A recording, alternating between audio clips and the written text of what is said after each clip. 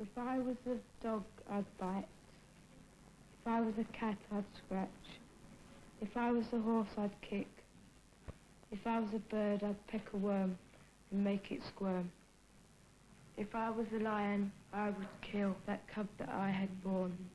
And when its eyes my claws had torn, I'd toss my head and laugh, because I knew that I was free.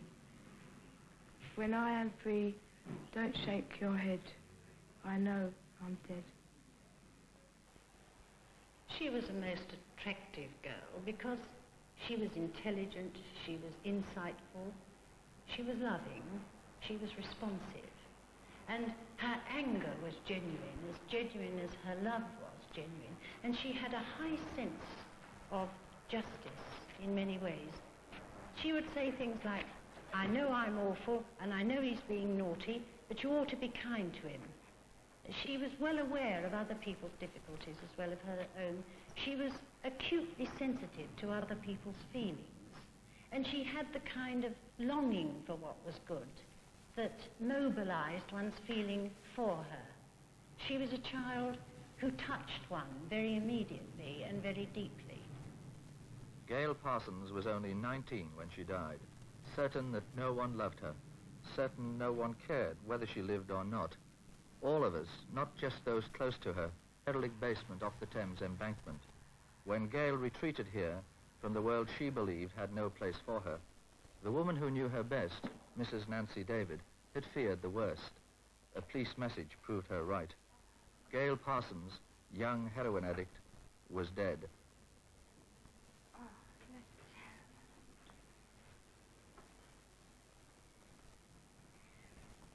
Is this where she was? This is where she was found. Oh, it's horrible, isn't it?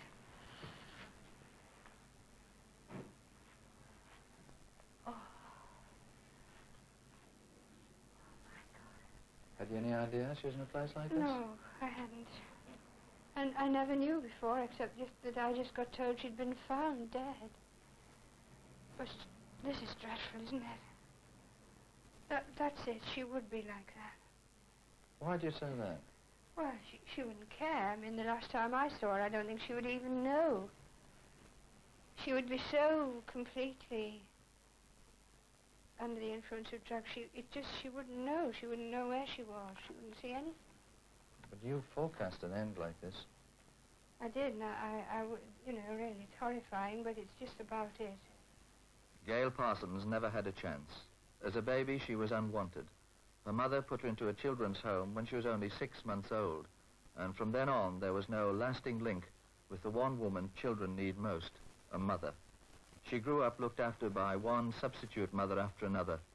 She posed readily for the occasional institutional photograph, but at an age when most children are assured of love, young Gale had to fight for her share of affection in a children's home. What she liked best as a little girl were those occasions when she had the chance to be with her mother on a rare outing together.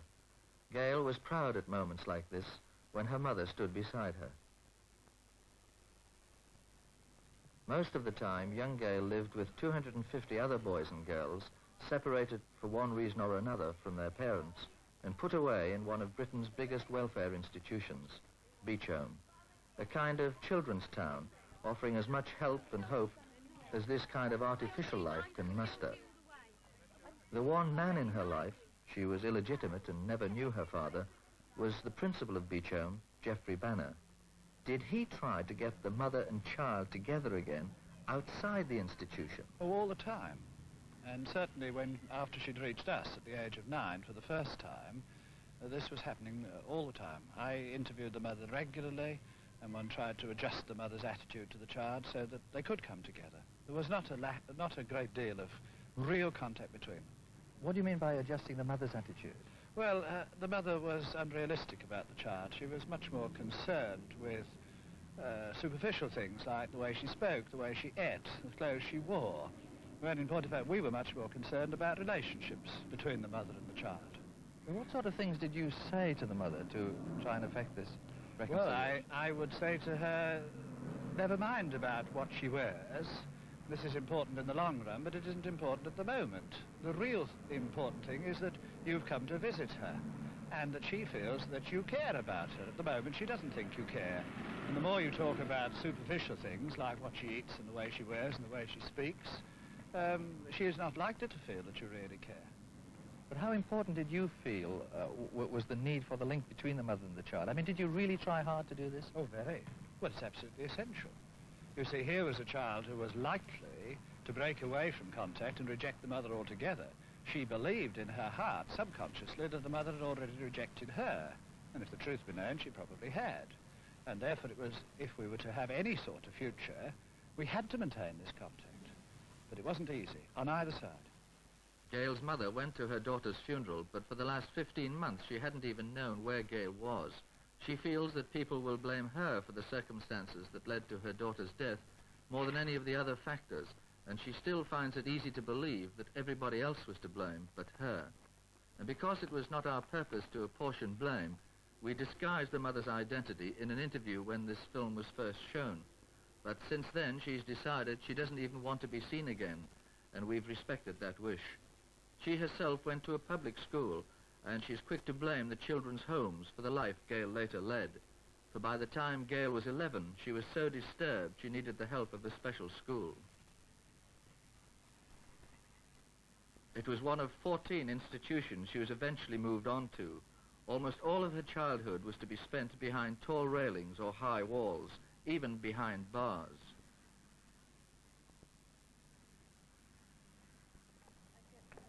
Mary Evans, her head mistress at that first special school, had extraordinary patience. Gale once bombarded her with bricks. Her victim survived and overlooked the assault.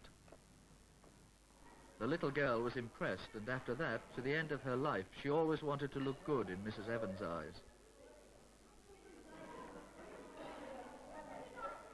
By the time she was about 13, 14, in school, I'm not talking about outside, she was presenting as a much more settled girl with some hope of making a career, and a girl who, instead of wanting a gun, as she did the first Christmas, suggested that I bought her something dainty, suitable for a girl on her second Christmas. She'd made considerable strides. But she was thinking about the future at that time. She did think about the future. And a career. And a career. What did she want to do then? Well, she used to think about being an air hostess, not in the way girls do for the glamour, because she thought it would get her to America, and she might find her father if she went to America, because she thought her father was an American, and she wanted to find him. But in a more realistic way, she and I discussed her working with small children in children's homes, and we had a lot of interesting discussion about how she would treat them, what sort of an adult, what sort of a loving adult, and what sort of a controlling adult she would be. I must say that I felt when she was 14, if only we could at that stage have found a boarding school. But you see, it isn't easy to find anywhere for a girl of 14, because obviously the boarding school tends to feel, well, we haven't time. And I wasn't thinking in terms of a special school, because I felt she needed a new start with normal girls. But it was back to Beech for Gale. As no normal school was said to be available, she had to be put with children who couldn't be coped with in ordinary schools, and she came under the care of Nancy David, a woman who has a remarkable way with children who, like Gale, can be difficult, easily distressed, abusive, even violent. Lower.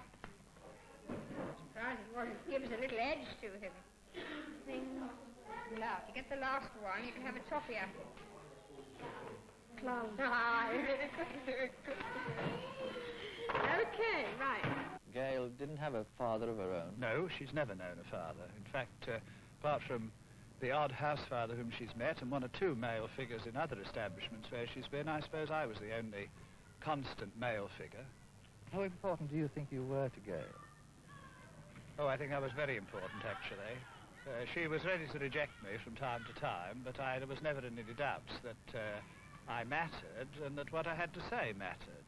I had some influence with her. But in the end, even you rejected her. Oh, yes, we did, and to our shame. But why did you do this? Well, we did so because throughout the last period she was here, she was having a very unfortunate effect upon other children, and we saw other children going down in the process. And this is a very unhappy dilemma that anybody running an establishment has, that you have to choose sometimes between your need and understanding to help the individual and the effect the individual may have upon the group. And unhappily, we reached the point when Gale's influence on the group was unfortunate, to say the least, and very damaging. And unhappily, we had to choose, and we chose to reject her. She was now 16, classed as beyond control and sent to an approved school near Warwick, but they couldn't hold her there either. She used to run away, and each time after she'd been on the run a few days and nights, she'd turn up on Mrs. David's doorstep, cold, hungry, and defeated, looking for warmth and comfort and a very different world from the only one she'd known so far. But at home, away from her job at Beech Home, Mrs. David had her own family to look after. Her dog Blackie was a favourite of Gale's, and she envied the home life of the Davids, although she thought them above her. But for all that, she knew she'd always be welcome, as long as the law allowed. I took her all the way back to Warwick myself once to prove to her that she did have somebody, and to prove to the other girls in the place that she was not a girl without anybody. And I remember when we made it was a terribly hot day, and we made this long, long journey up the M1 on a lovely afternoon. We arrived in this place in the very late, too late for lunch. And this girl and I had got into a reasonable frame of mind to go back. And on arrival, although she was courteously received, she was immediately whipped away and put into solitary confinement. And I was quite appalled about this, that this girl had been taken from me without ceremony, not roughly handled, but quite courteously and cold-bloodedly put into solitary confinement. And after I had taken tea very graciously with a most charming headmistress, whom I felt all the time didn't really subscribe to the system she'd inherited, she took me to say goodbye to Gale. And there she was, upstairs in an attic room, where there would have been no escape, with nothing in this room but a mattress on the floor and a bucket where she had to go to the toilet. And that was it. She was shut in that room with a mattress on the floor and a bucket, and that was her punishment.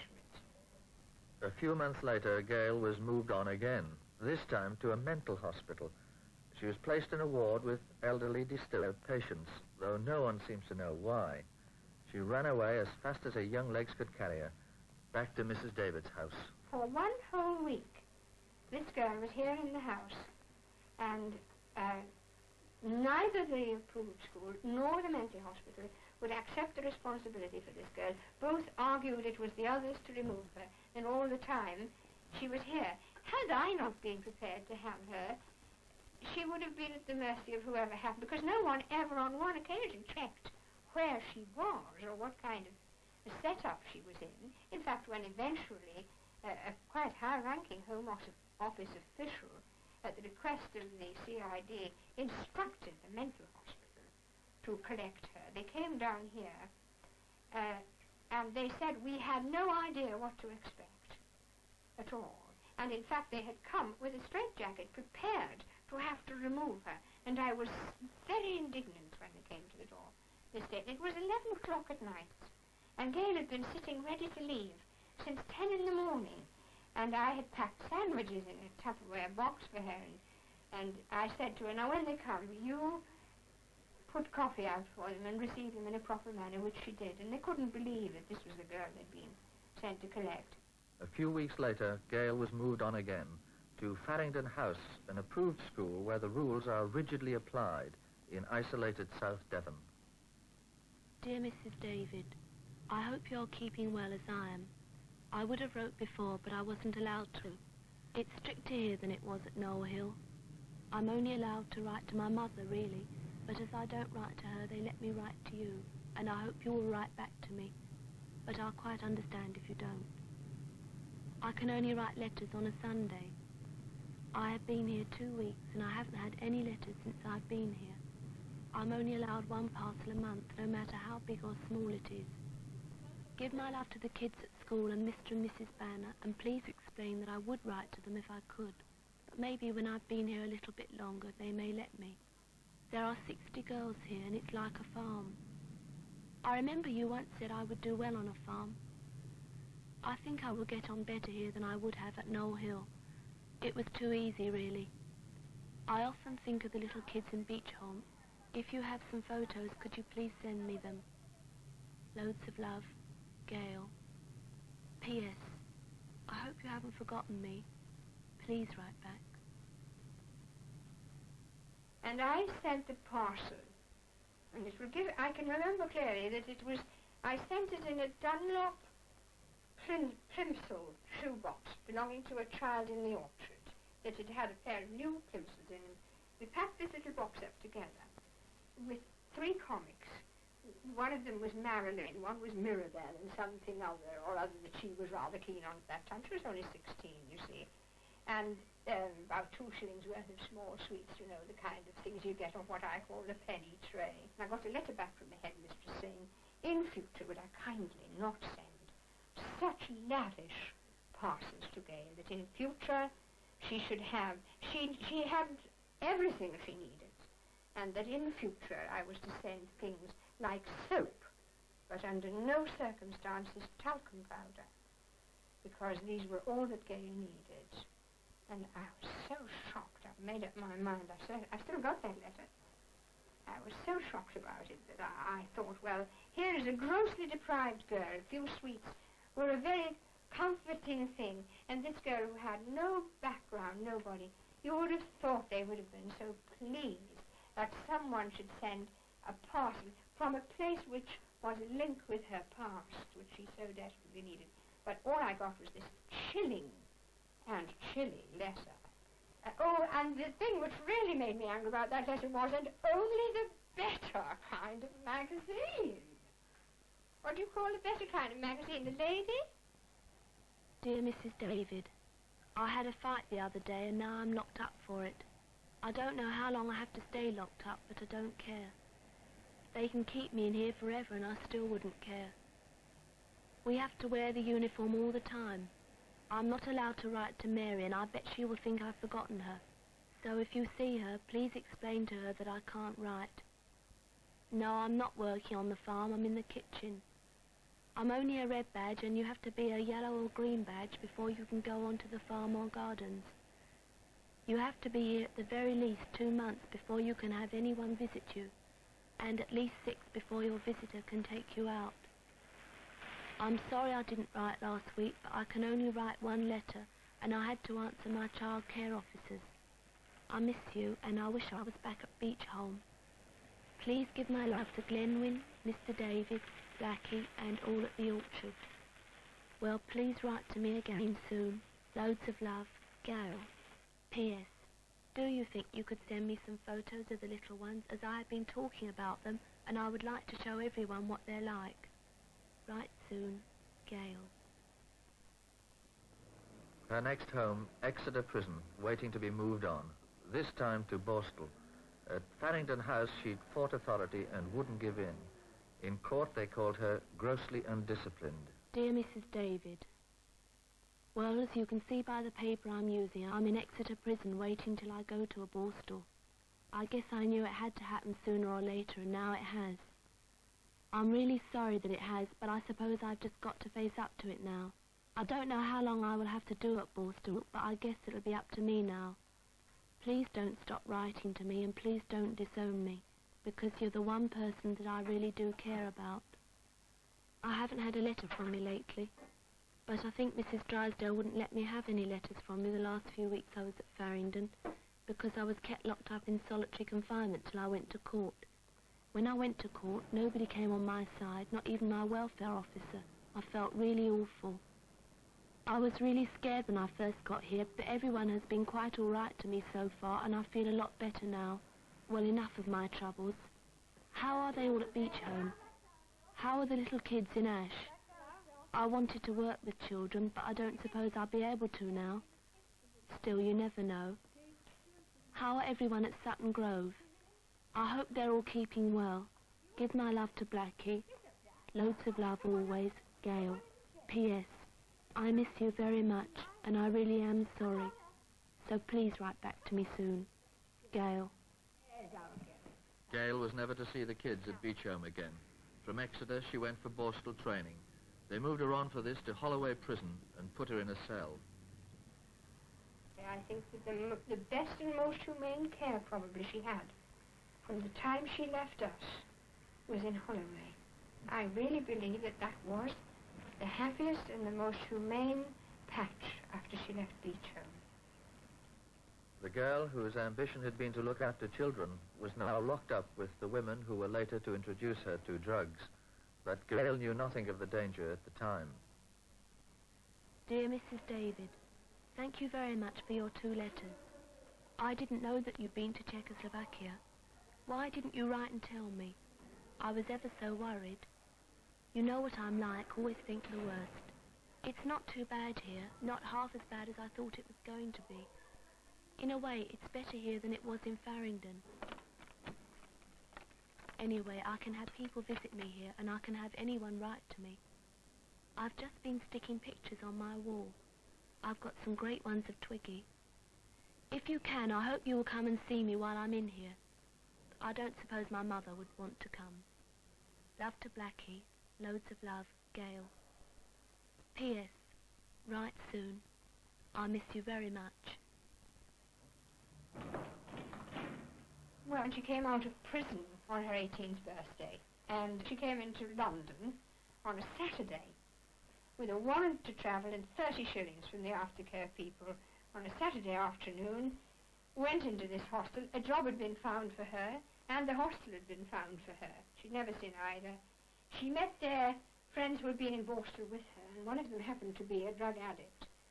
She had been found a job as a petropub attendant and was due to start work at night. These girls said, "Oh, don't go to work tonight, your first night out," and so on. "You come up to Piccadilly with us." And this girl went up to Piccadilly, and there she was given drugs. She told me this herself many times since, that on that night these friends gave her drugs, heroin mainly. And she returned to the hostel the next day, and she was turned out of the hostel, along with her friend, on the grounds that they would not keep drug addicts. And they left, and they began to sleep in Piccadilly. And they began to live there and take drugs from people who gave them drugs. And within a matter of 3 weeks, at this very crucial time, no one knew where she was. No one knew anything about where she was. I used to think about it, but I don't think anyone was caring.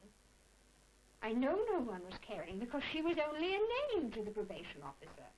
How could she be caring about someone who really was only on the fringe of an enormous caseload?